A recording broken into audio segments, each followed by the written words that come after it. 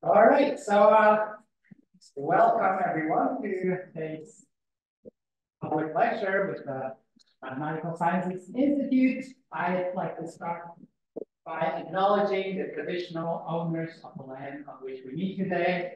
And I would like to pay my respects to elders, past and present. It's my pleasure to introduce today's speaker, Kate Turner. She grew up in Sydney, but I met her while she was doing her PhD at the University of Chicago in T8 for you. Topological data analysis. Then she did a postdoc at the EPFL in Switzerland, which was joined with the mathematical statistics group and laboratory for topology and neuroscience. And then she came here in 2017 or so, and she is going to talk about quantifying differences in shape via algebraic topology. Thank you. Hi, everyone. So the fundamental sort of motivating question is saying, suppose I have two sort of blobs in space, and I want to say they are this different and put a number, okay? How do I put a number on how different two shapes are? Okay, so you can think of these as being a subset of the plane or subset of 3D space. I guess you could think of them as subsets of some higher dimensional space, but that's less useful in terms of actual data analysis because, you know, geometric objects generally live in R2 or R3. Okay, so I have these two blobs and I want to say how different they are with a number. Okay, so one way to do this is to say, all right, I've got my collection of blobs, my shapes, and instead of thinking of them as shapes, I'm going to think about what happens if I sort of take a function from these shapes into some other space which is nice. So I'm going to take my shapes, put them into a space where I have a metric, where I have a notion of distance, and then I can just define my distance as being the distance between these two shapes is the distance between their images in the something nice. Okay, so that is sort of a classic way to try and define a distance. You do some sort of measurements of it and you can compare those measurements, all right? So then the question is, what choices should we make for these measurements? And these measurements don't have to be numbers, they can be complicated objects. So there are two kind of classic other schools of doing this, different to what I'm talking about today, but I thought I would just briefly describe them. Good to know the competition. So the first is landmarks. And this is very much, you know, you can imagine Charles Darwin with his different, you know, specimens, and then they can mark locations of biological interest on their specimens. And then they can say, all right, I had a fish too hard. I now have 16 points. 16 points I can do. And then you could just say, all right, I'm going to ignore everything else about the shape. And I'm just going to remember these 16 points and know that it's meant to be a circle plus some other important places on the fish. And I'll just compare those points and make my distance via those points. So, I mean, this was a necessity at a time when you didn't have computers that could scan objects, that you had, you know, it's very low tech. And you can do calculations by hand because, you know, you still only got 16 points. That's still in the realm of pre-calculator. But it has a number of drawbacks. I mean, it requires deciding what your 16 points here are. It requires having some expert who can figure out where they should be. If you ask two different experts, you're probably going to get two different spots. And it's very time consuming. Okay, and you lose a lot of information because I've now only got 16 points. Some really complicated shape is now 16 points. So another kind of school of thought is to think about distortions of maps. So here you can think about, I have a sphere and I can distort it in different ways. And usually they require them to be conformal map. But the main idea is that I have two different objects. I map them both to a sphere, and then I compare how much surface area is distorted as I move from one to the other. Okay, and so then that is my measurement. So these are the two main other schools of how you compare shapes. And I think this at least, you know, the first one, you lose a lot of information. The second one, it's a little unclear whether you're capturing what you want to capture. And also it's very computationally intensive, finding the optimal way of moving one thing to another. So because I'm in algebraic topology, the question is, I've got this hammer, how do I use it? All right, that was sort of the idea. You know, can I use topological invariants? Can I use topological measurements in order to quantify these differences in shape? Okay, so before I can say yes, you can, because otherwise this talk would be rather boring, I'm going to have to take this opportunity to make you all learn a bit of topology. So the building blocks when you're looking at calculating topological measurements are K-cells. So these are like little patches of K-dimensional space. All right, and so because we're only thinking about low-dimensional objects, we're just going to think about 0, 1, and 2 cells for today. So a 0 cell is a point. Okay, it's just a 0-dimensional object. That's the simplest thing you can get. A 1 cell is like an open interval. It's like a curvy line, but without the endpoints. Okay. And a 2 cell is sort of like if I took a disk, but I didn't include the boundary. So it's open. Okay, an open ball. All right. And more generally, you can think about a K cell as being homeomorphic to an open ball. Okay. So when I say K cell is one of these things, these are examples of them. If I take anything that is homeomorphic to one of these, it's still the same K cell. So I could take some sort of warped looking curve, whatever I like, as long as it doesn't self-intersect, it's still a 1 cell. Okay. Now these cells also have these things called boundaries. Okay. This boundary is what you would expect it to be. If I have a line, the boundary are the 2 endpoints. That's the thing that bounds the line. Okay. If I have this open disk, the boundary is that circle that's on the edge. So it's all the things that just touch whatever your set is. Okay. That's the boundary. Okay. So when we take a shape, we build it up with these different cells, okay, like a jigsaw puzzle, okay? But you could, in order to put a cell on, I need to be able to glue it to lower dimensional stuff, okay? So we think about the skeleton as being all the things up to that dimension. So the 0 skeleton is going to be a set of points. The 1 skeleton is basically a graph, okay? And here you're allowed loops. So it's points and then edges between some of those points. And then the 2 skeleton means I can stick some faces on. Okay, so I can stick my faces on. I'm gluing that top hemisphere and bottom hemisphere to my equator. Okay, so you can see I've built my sphere. This is an empty sphere with 0, 1, and 2 cells. Okay, and so I can then say, all right, I want to do algebraic topology. Where does the algebra come in? Well, algebra basically means always put in linear algebra. Okay, so we need to create linear algebra out of these cells. Okay, these collections of cells. So what we're going to do is I'm going to sort of formally create vector spaces where I'm looking at linear combinations of these cells. I do everything over Z2. Everything in my field of applied topology does everything of Z2, partially because computers like binary, and partially because you can avoid orientation. And orientation is pain. 1 equals -1 saves you in many equations. So a chain is just a linear combination. I can say I'm this point plus this point, and I'm that line plus that line, always plus just one, or am I in it or am I not? Okay, and then CK is just denoting the vector space of chains. So when I look at the sphere example, I have a single 0 cell. So I have a vector space generated by A, which is that 0 cell. If I'm looking at C1, this is linear combinations of 1 cells. I again have a 1-dimensional vector space containing just have I got B or not? And then 2 chains, the space of 2 chains is going to be a 2-dimensional space. I can decide, do I include the northern hemisphere? Do I not? Do I include the southern hemisphere? Do I not?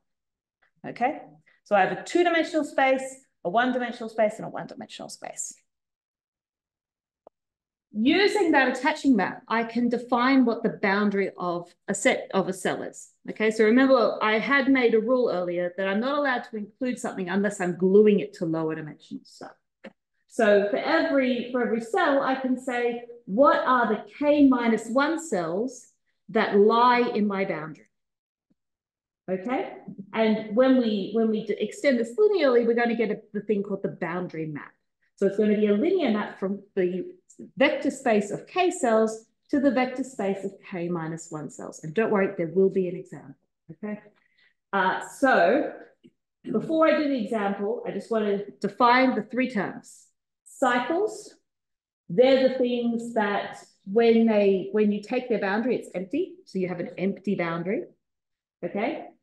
Boundaries are things that are the boundary of something. Okay. And homology is equivalence classes of cycles mod boundaries. So I think of two cycles as being equivalent if there's some kind of surface between them or some path, if you're depending upon the dimension k, they differ by some sort of boundary. Okay, so let's do an example. Let's do that sphere again. So my zero chains are just A or not A, and the boundary of A is empty. If I take the boundary of a point, there is nothing. Okay, so my cycle is the vector space generated by A. All right. Now my one chains are generated by B. Okay, that's that thing that goes around the equator.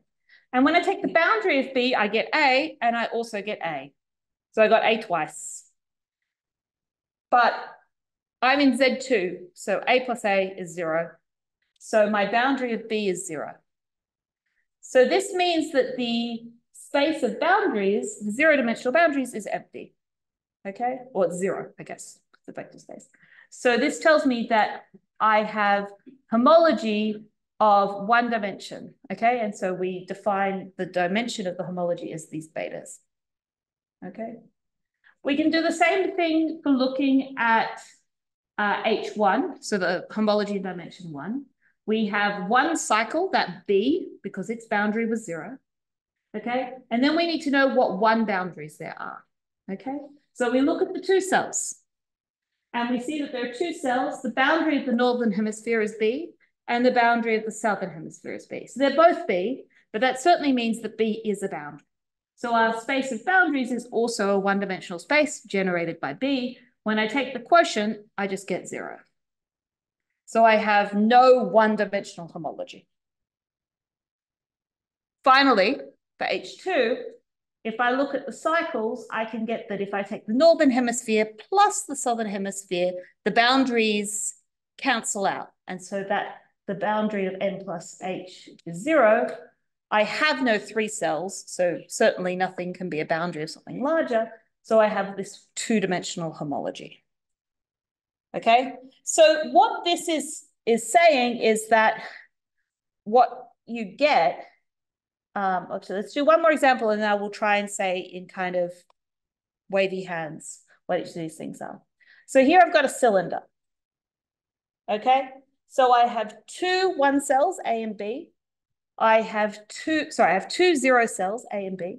I have 3 1 cells, C, D, and E. And I have 1 2 cell D, F. And so what I've done here is I've drawn the cylinder, just, visualize it as the cylinder. I know it's not the greatest drawing. And then what I've done here is I've drawn sort of the square as if I'd like cut it along D and unwrapped it. Okay, so this will hopefully help us understanding what the boundary is. So if we calculate the boundary of A and the boundary of B is always 0 because they're points. Okay, so my cycles are generated by A and B.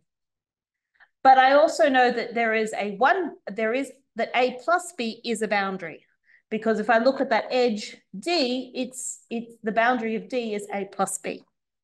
So this means that when I quotient them up, I actually get a vector space generated by, you could say generated by A if you wanted. It's a one-dimensional vector space. When you do 2 dimensions, quotient 1 dimensions, you have 1 dimension left, okay? So I have a one-dimensional 0 homology. When I look at the one-dimensional homology, my cycles are the top one and the bottom one, okay? So I have a 2-dimensional space of cycles. But if I look at C plus, look, so let's look at the boundary of F, the face. I need to know which things are boundaries. I look at F, I take its boundary, I get D plus C plus D plus E. I get to do D twice, okay? And the D's cancel out. So I'm left with C plus E. So my boundary is going to be C plus E. So that means that my two-dimensional space, quotient to one-dimensional space, I'm left with one dimension. Okay. And then finally, the single two-cell doesn't have boundary 0. So there are no two cycles. There are no two cycles. So my two-dimensional homology is boring and nothing's there. Okay, so what are we seeing here? We're seeing that the zero-dimensional space is 1. The zero-dimensional homology is 1. And this corresponds to there being one connected component. And this is the general rule. The zero-dimensional homology corresponds to the different connected components in your space. The one-dimensional homology here is 1. The one-dimensional homology here is 0. And the big difference is that if I take the cylinder and I take that thing that goes round, no matter how I walk that circle, I'm never going to be able to close it. Okay, it's always kind of obstructed by being around that cylinder. Okay, but if I take any circle on the sphere, I can kind of contract it up to the North Pole. And so no loop in this space is kind of fundamentally there. Okay, so that's the difference between them. You can think of one-dimensional homology as calculating these loops. And the two-dimensional homology is calculating voids. They're sort of things within a surface that are closed up. In higher dimensions, you can think of it a different way, but for subsets of R3, that's a way of thinking about them. Okay, so I've defined my homology. This is that comment about connected components. But if you thought that calculation of homology was awful, too much, please run away. There is a topological invariant you can do without having to worry about any of that linear algebra. And all you do is you count the number of cells in different dimensions. So it turns out that if I was to redraw things in many different ways with different kinds of, splitting up into cells, this quantity is always the same. Okay, so if I always just do the number of vertices minus the number of edges plus the number of faces for a two-dimensional thing, that will always be the same number no matter how I triangulate it, and that's the Euler characteristic. Okay, so you may have seen Euler's formula. This is basically it. So if you want to ignore everything involving homology, to some extent you can do that. Just ignore the bits of my talk that involve homology and come back and go, oh yeah, but I could have just used Euler characteristic. Why are you going to all the fancy stuff? So if I have two different spaces, one included into another, I can talk about how the homology evolves between them. Okay, so I can think about when two connected components merge together or when a new one appears. I can think about when holes kind of get filled in. All the maths here. Let's just ignore the maths and do an example with sublevel space. Let's just do this. All right, so here I have a shape that I'm evolving over time. Right, so I've got this shape at the end, and I'm just going to filter through it. I'm going to just sort of raise the waters up, and I'm sort of seeing it as I'm filling water into my shape. Okay, it's a surface, but you can imagine it's kind of got a very thin boundary, and I'm filling up the water. All right, so I start off with only a tiny, boring little blob. Its homology is I've got one in dimension 0, nothing in high dimensions. Okay, I keep filling more, a new thing appears. Okay, so I have this new connected component there, and I keep going, and then they merge together. And so what happens on the homology level is that I started off with one zero-dimensional homology thing. It's still on living. And then I got a new homology thing, but it kind of merged with the previous one. So I can think that there's some sort of homology class that's living, but only over that short period of time. Okay, I keep filling, and then at this point up here, I've produced a loop. Okay, I've created a loop around that kind of weird donut thing. And so a loop is born, and it never gets filled in, so it gets to live forever. And then finally, once I've reached the top of my kind of weird wonky torus, I start get an H2 class, a two-dimensional class, because I filled in like I've got a void inside it, and it gets to live forever. Okay? So I want to use this approach to study shape. Okay, I want to look at how the shape, like a shape inside space. If I just did what is the homology group, then this solid donut, solid, and this solid coffee cup with a handle would be the same. They've got the same homology. They've just got the same homology as like a ring you have on your finger. It's got a single loop that goes around, a single connected component. Bit boring. That's all it is. I can't tell anything apart. If I take my circle and I wibble it as much as I like, it's all the same. So to quantify difference in shape, to measure geometry, I have to make this parametric. And so we want to use these filtrations of the shape to capture that geometry. Okay, so if I was to go up, just sort of filter upwards like I did in that previous picture, I would get exactly the same thing for both these pictures, because filtering up, I have one connected component at the beginning, I keep going up, and at some point I get a loop, and then I keep going up and nothing else changes. So I can't just say, all right, let's just go up, we've got it. But if I was to say do a different direction, I would distinguish them. So in this situation, if I go across, okay, I've got a much bigger loop on my donut than I do on my coffee cup. And so I would see difference in how the homology changes. I would also see difference in how those Euler characteristics change. Okay? Because the period of time where the Euler characteristic was, okay, so persistent homology transform and the Euler characteristic transform are these tools from applied topology where you can do that measuring. You know, I said you want to take measurements of something and then compare them in that measurement space. So these are two different ways of measuring a shape. You stick in a shape A, and then in every direction, you filter through, all right? And as you filter through, you look at how the homology or the Euler characteristic is evolving, okay? And then you record it, okay? And you record them in every direction. So for every direction, I get this complicated topological measurement, all right?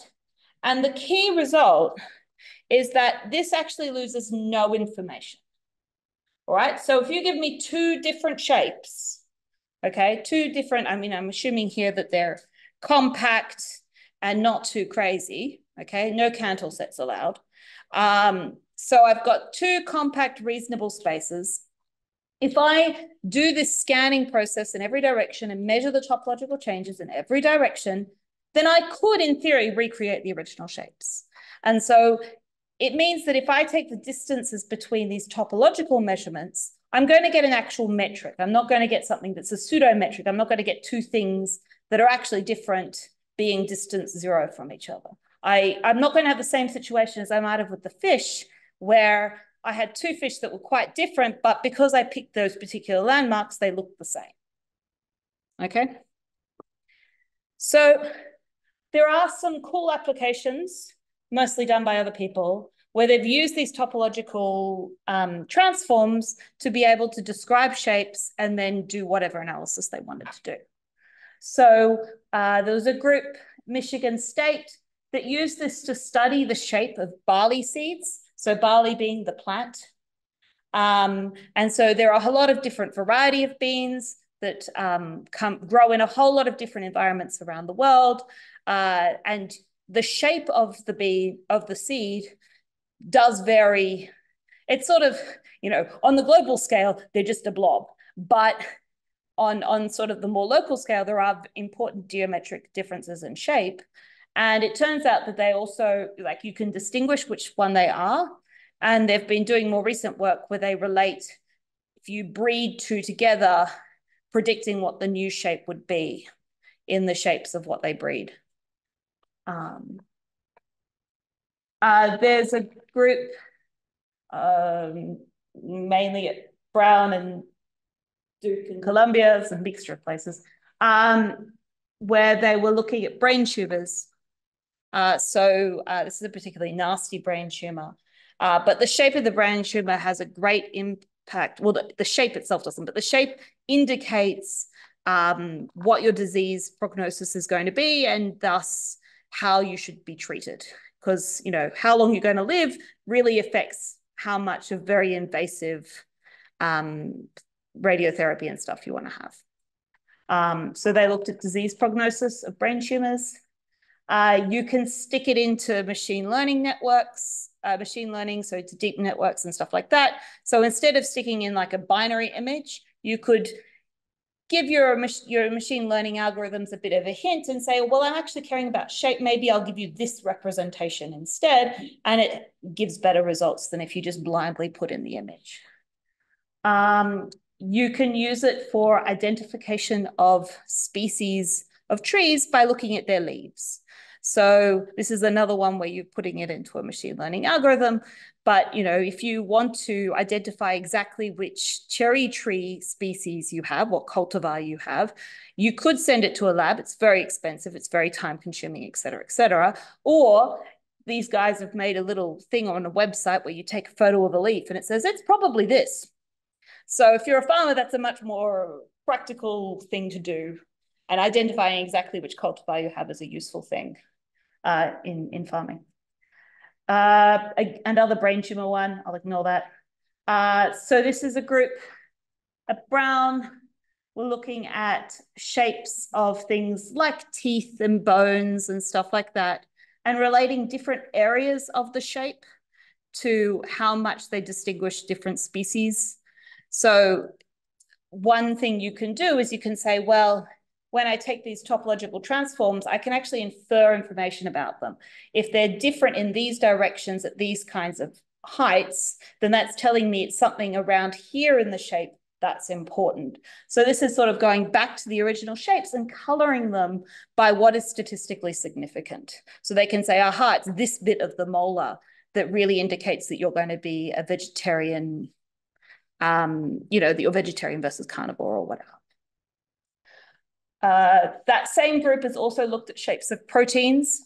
So identifying if you have two different proteins, where they really are different in a kind of statistically significant manner, which is useful for understanding how the dynamics of proteins in particular. So they're interested in how dynamics change in shape over time within some sort of liquid or whatever. So the last example, because I like it because it has pretty pictures, is looking at fonts, but the method can work for other things.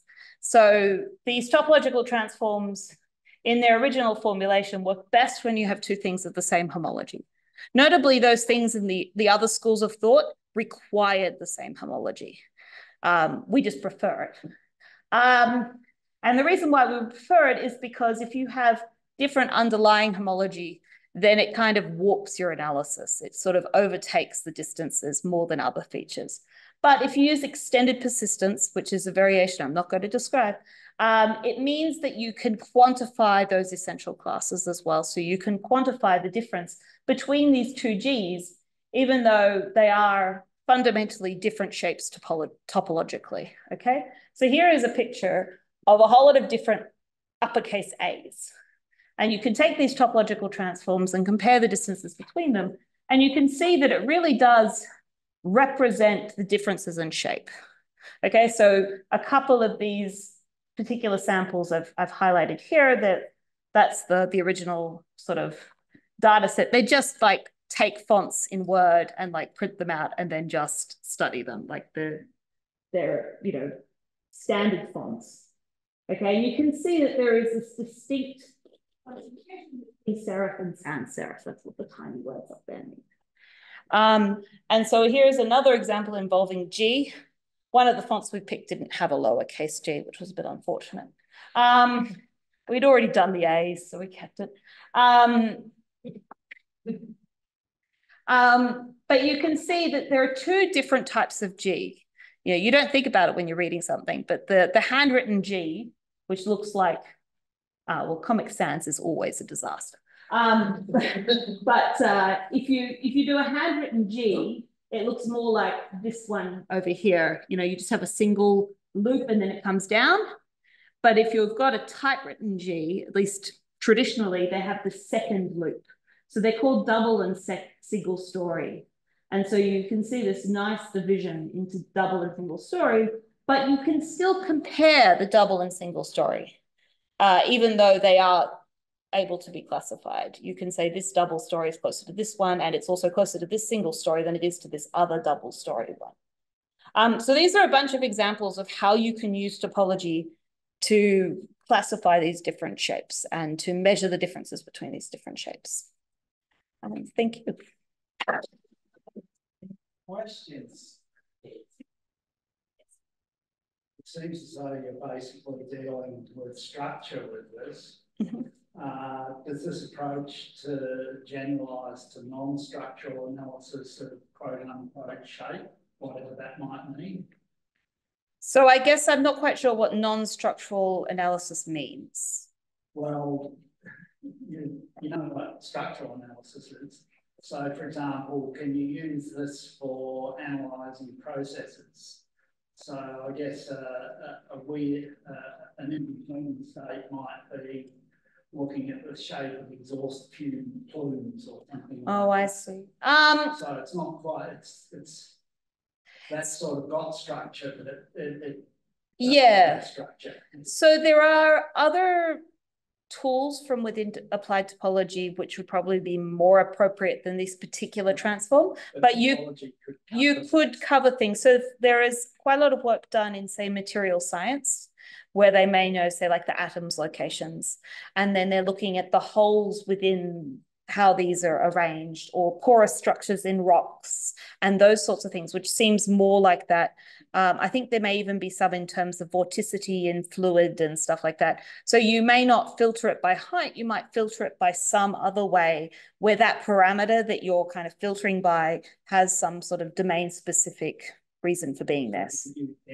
You could use density. That would be a totally reasonable thing to do. In the atom ones, often they look at distance, a weighted distance, depending upon which atom it is. So you kind of grow the balls around each atom and fill up space.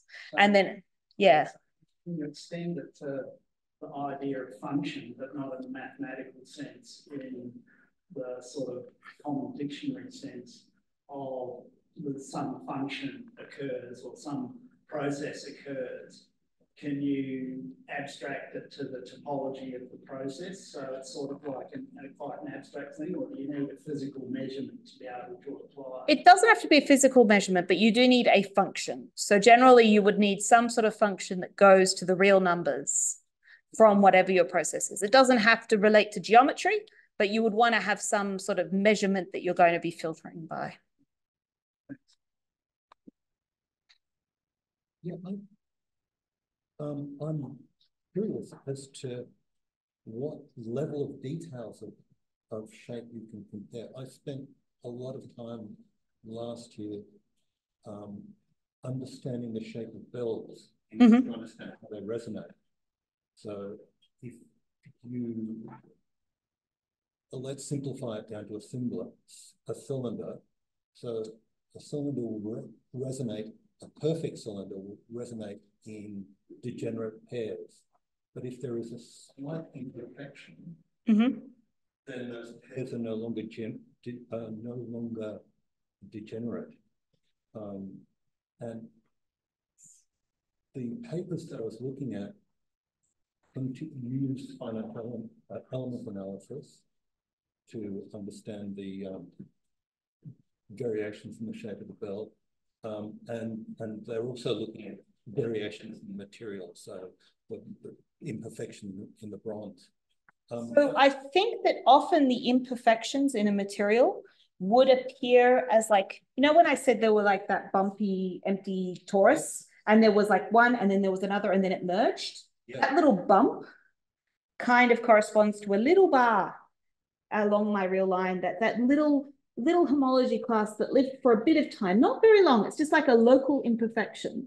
And so I think locally you would get imperfections correspond to these homology classes that exist for a short period of time.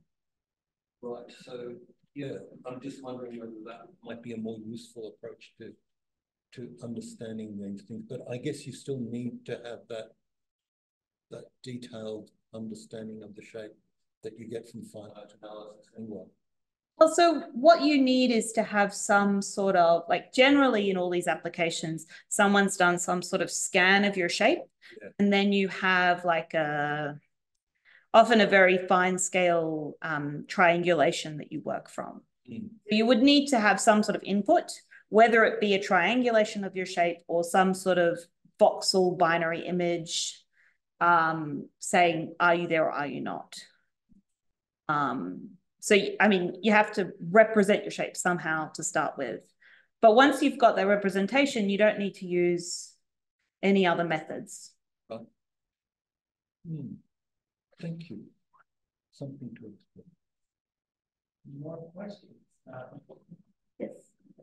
You're going back to your plots. You have those on a two-dimensional graph.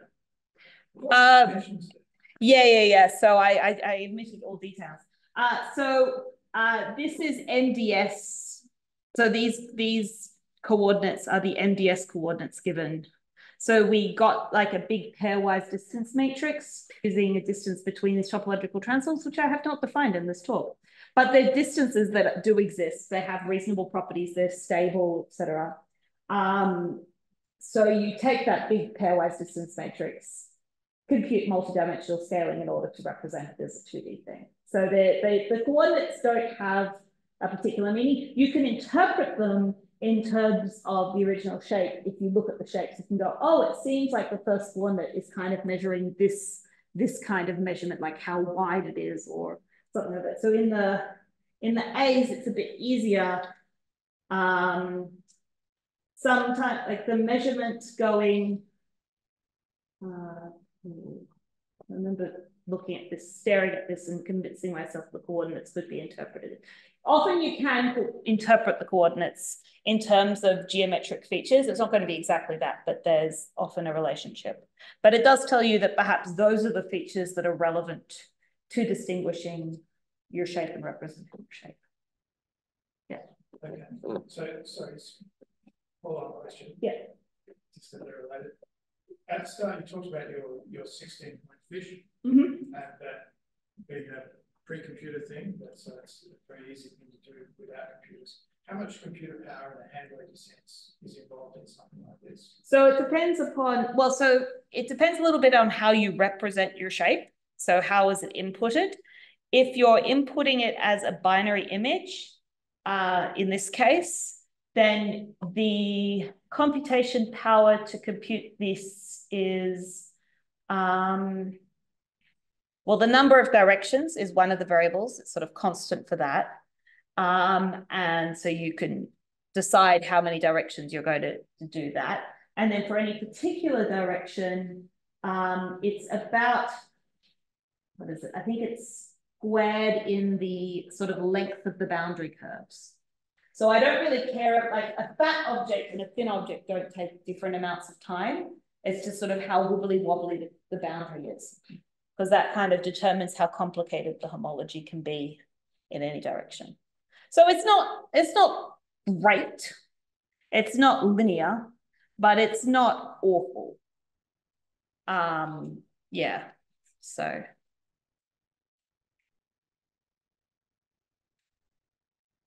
Oh, do I get to choose? All right, couple share. Do you only consider directions that are like orthogonal to each other?